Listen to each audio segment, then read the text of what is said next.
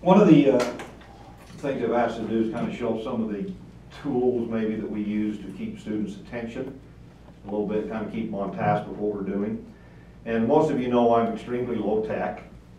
I really don't, computers are something that I'm still in the process of trying to understand what they are.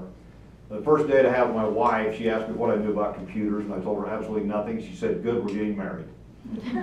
She worked in the IT world. Like, she started the company, went from zero to NASDAQ, and just didn't want to come home and talk about computers. So so she got somebody really good in that vein. But one of the things I remember when I was in school in 5th grade, as I was looking back on what did I like, what didn't I like at those ages, is teachers would quite often put up a map like this. And this is an example of it. This is the second day at the Battle of Gettysburg. Now, you look at this map, is it clear or confusing? I mean, you're looking at positions of troops, and you're describing a battle or something. This is position 1, position 2, position 3. This is, different sides and things. The blue and the gray and the red and things like that make it a little bit clearer. But where they're moving from, to, and why, and what sequence, and what time of day, and what was happening. Was difficult for me to kind of understand. So I was thinking about this, and I thought, well, what if you came up with a way maybe to let the students follow this, not in, of course, real time, but just in what is happening now, here, and what is happening there. This is a map I drew, for instance, the Battle of Gettysburg. Now, the way I do these is I'll just get a map that I like, it's a good clear map or something, and put it on an overhead projector, and I'll just project it onto the whiteboard, and I'll just trace it, basically. The first couple of years I was freehanding these things with various degrees of success. But I found that you get into more detail, and it just looked better when I was tracing it than my idea of what Cuba kind of sort of looked like versus what it actually does, for instance. But with a map like this, you can start out, like here's the start of the Battle of Gettysburg. If I were going to start this battle, I'd say, okay, well, here's a division of troops. I would incorporate before this, of course, the geography of the area.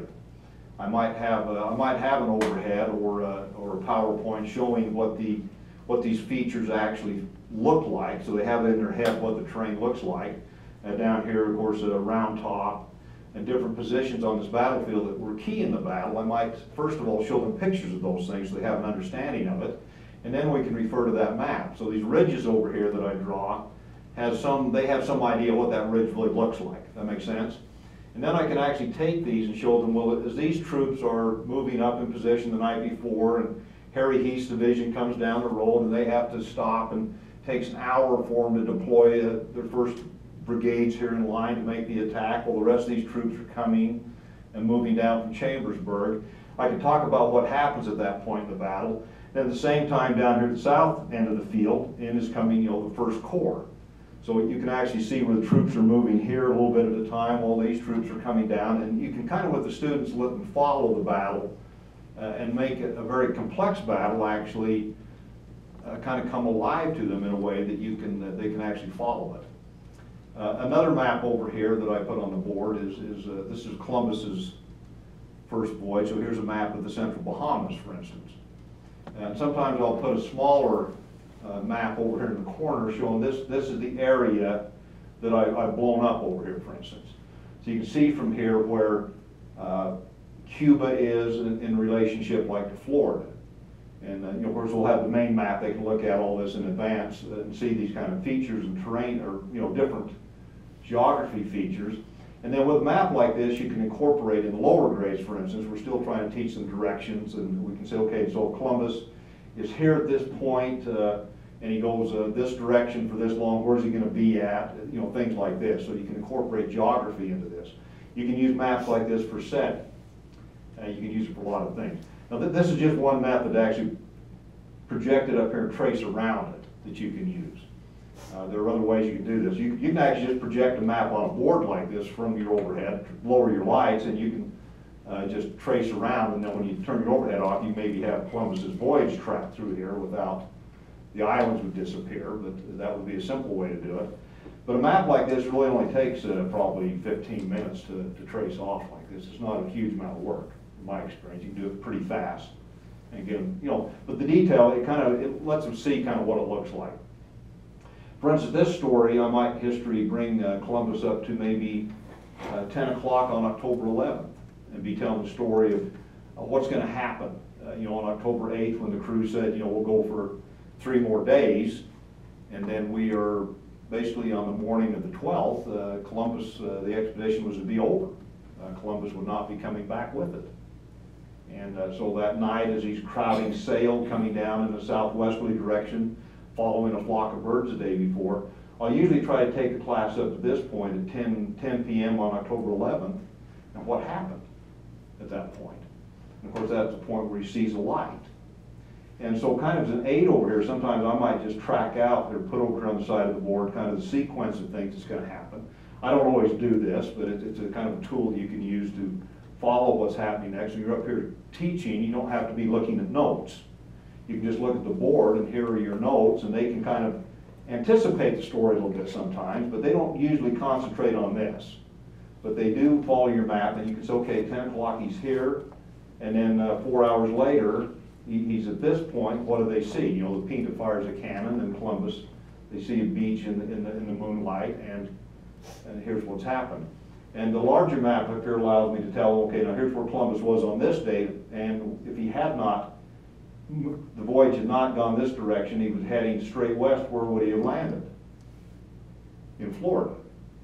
Except that he never would have got there because the voyage would have been over here before they ever saw Florida. So you can tell these stories with it, but one of the tools I use to kind of keep the class on track or engaged with are these maps like this.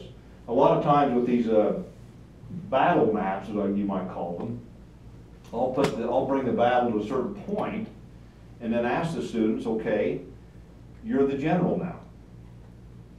What are you going to do?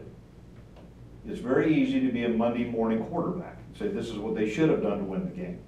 If you're in this position and you're the commanding general, what would you do? And let them kind of think it through and see that, if I do this and they do that, then, how does it move? Because war is largely a large chess game to a degree, so it allows them to kind of think in advance.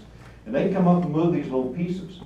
So they can come up here and say, well, I would take this and I would run around here and I'd do this or whatever, they're in their minds, whatever they would do. And then you can say, well, if you thought about this or this or this as a consequence of that. So by using this, the students can actually come up here and move the piece like in a chess game. And then they can actually kind of have an opportunity to see what would I have done. And then when it's all over done, I'll put things back where they were and say, okay, well, let me show you what actually happened. Maybe your idea would have been better, but maybe this would have been a result of it as well. So it's really easy to criticize, but not always easy to be in that position. But anyway, these are a couple of tools that I use just to try to keep their interest and attention. I'm sure there's a lot of ways you could do this. I've done interactive maps on a PowerPoint that might take 40 hours to put together. So this is something I can do quickly. 20 minutes, you can have a map up here and the students are following it and seeing what you're doing. And I think it keeps them where they see the story better, for my sense of it. And slow tech is required.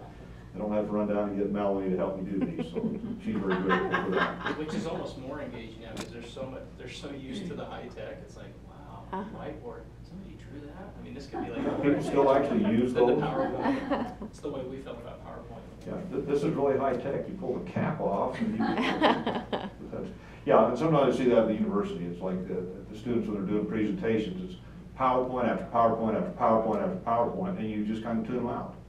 They're overused, in my opinion. So sometimes, just as a break even from it, doing something simple like this, the students can follow it, and it does give them that ability to come up and interact with it all. So I'll fill, like Columbus, I'll show where his voyage comes down to here, and I'll put little anchors or little marks where I might be able to follow a complicated route to wind up down here. And you'll be telling the story, and they can actually see the voyage progressing, and what's he seeing. You pull out the logbook. As he's coming down from San Salvador towards Sardinia, he's seeing like hundreds of islands appearing out of the ocean. Why? What's he seeing? And you read the logbook, and he says, that's hills, and then out of the ocean, of course, comes the island. So first you see the tops of the hills, and then things come out. So in their mind, they're also right there on the deck of the Santa Maria, coming up and seeing what he's seen as it's being described. So in a very real way, it puts them in the place as close as you can, I think, in this day and age. But Anyway, one of the tools items, any questions, comments, or? I'm gonna say bravo, this is really exciting, I wanna go do something at home, like this summer doing that. Well, anyway, just one of the little things we do, but I think we're time to roll on, I believe. Thank you. Anyway.